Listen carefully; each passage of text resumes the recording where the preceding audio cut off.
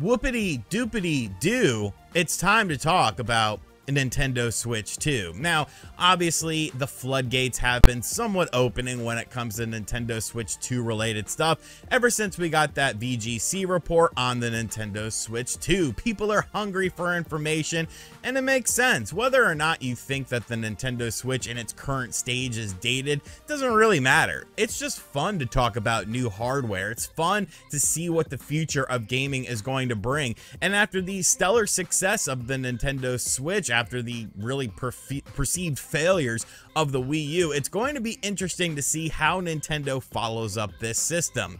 Now, Gamescom just happened, and people thought that Nintendo was going to talk about the Switch 2 at Gamescom and like strut it out there onto the stage and be like, hey, here's the Nintendo Switch 2, whoopity doopity doo. And it's like, are you dumb? Like, Gamescom has never been about the viewer. It's not about, you know, making huge announcements. Gamescom is about more so the focus on developers and the talks that developers are going to be having and companies are going to be having behind closed doors or at these private parties that happen. It's not happening out in the face of the public and everyone so that you get all the latest and greatest information. Gamescom is fine for what it is, but Jeff Keighley told you what to expect of this presentation, and people still thought that there was going to be some big announcement. And I mean, that just falls on people not knowing what they're talking about, really. I hate to say it, but you know, these websites out here hyping up stuff, like, bro, you don't know what you're talking about, and you obviously don't follow the industry. But Nintendo themselves have actually commented on this system, and this is coming to us from not just a random Nintendo employee, but the president of Nintendo, Mr. Furukawa. Now,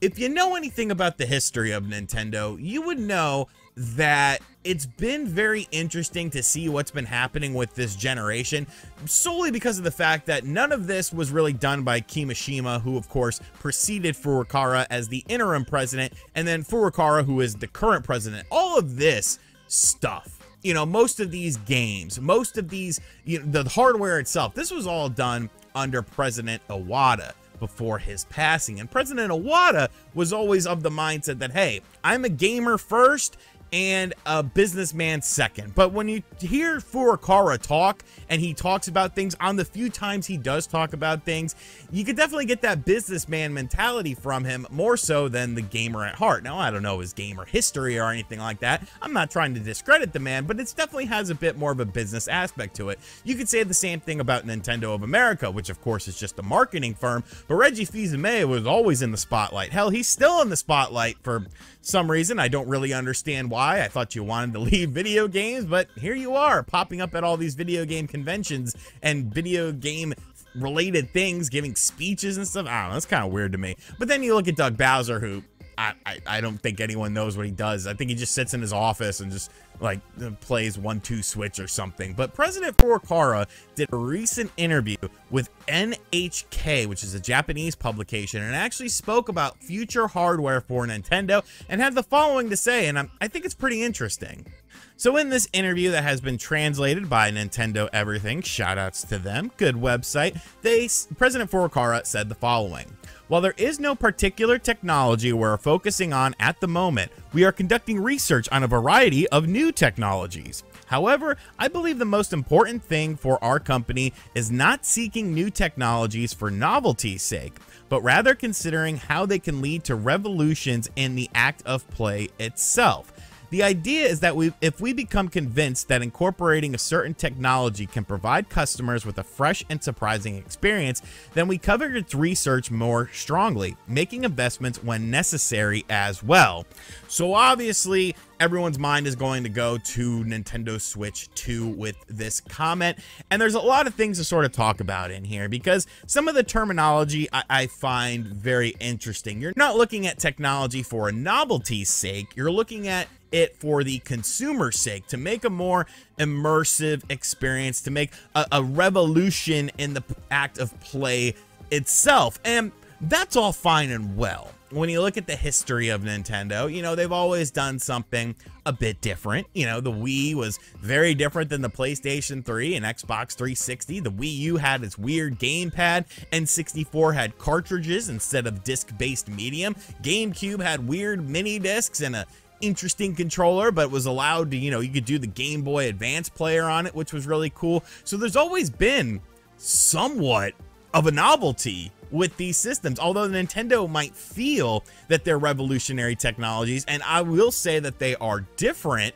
in terms of what the competition is doing. Some of these things are a novelty. Like if the Wiimote wasn't a bit of a novelty, and I'm not saying that a novelty is a bad thing, because a novelty can be a good thing. It's just the lasting appeal of it. The Wiimote was extremely impressive at first. I think everyone loved it just because of how simplistic it was. But if you wanted a different type, you know, a more in-depth experience, the Wiimote, if it wasn't a first-person perspective game, like the Wiimote most of the time just didn't really cut it for a lot of games. Now, granted, there are, you know, outliers such as games like Resident Evil 4 Wii Edition, but it definitely felt a bit like a novelty. And once that motion control sort of overstayed its welcome, you were wanting like a Wii Pro controller or something. You were wanting to use a GameCube controller with that. So what is this technology that they are looking at that's going to revolutionize things? Because they say in a revolution in the act of play itself. And if you know anything about a revolution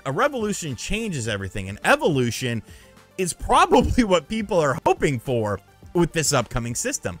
Look at the evolution of like animals and stuff like that and how they adapt to their circumstances, or the evolution of you know, whatever. It's taking the base thing and then it's growing on that and adapting to, you know, the marketplace or really not a marketplace if you're an animal, but you get what I'm saying. It's sort of, it's like what PlayStation does essentially. PlayStation doesn't do revolutions, they do evolutions because it works for them. And I'm not saying that a revolution is a bad thing, but coming after the success of the Nintendo Switch, do you want a revolution?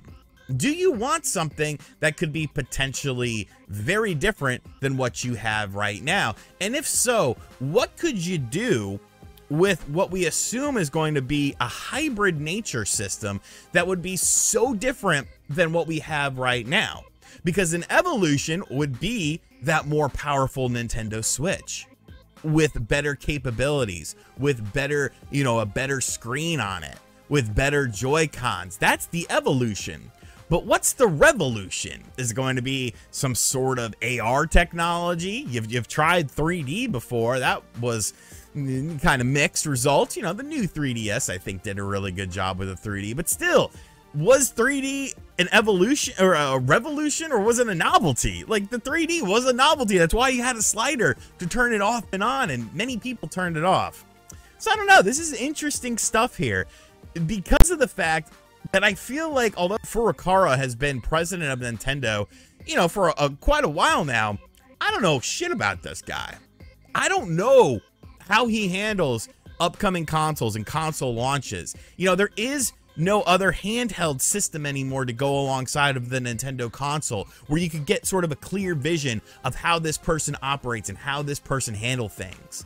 And it's going to be very interesting over the next few months to see how things are indeed handled. I still don't think that the Switch 2 is going to be formally announced this year, but there's going to be information out there that ends up leaking. There's going to be rumors. There's going to be speculation.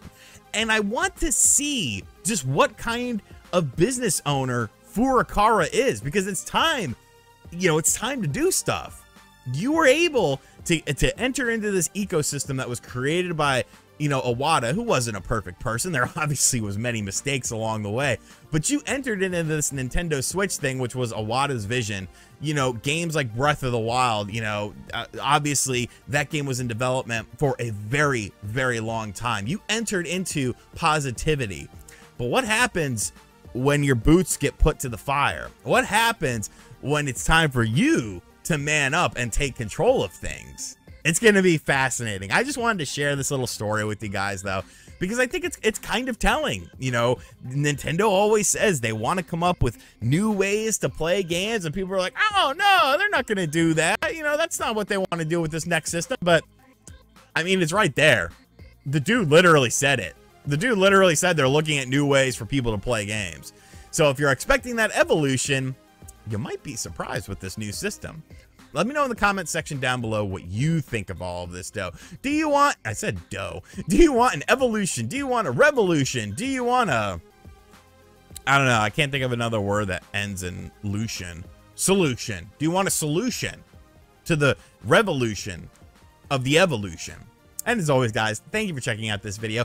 Be sure to check out the videos from yesterday. We're taking a look at Ride 5, which is like, I can't tell if it's real life or video game at times. Like, it's that insane. And of course, we took a look at the brand new Atari system as well. If anything happens during Gamescom, I'll let you guys know. There was just nothing I felt like talking about. It was all pretty much games we already knew about. And like Little Nightmares 3. That's cool. Whatever. And as always, thank you guys for watching this video. If you're new to the channel, be sure to hit that subscribe button, like, comment, and share. Hit that bell as well. And as always, I'll catch you guys on the next video. Later.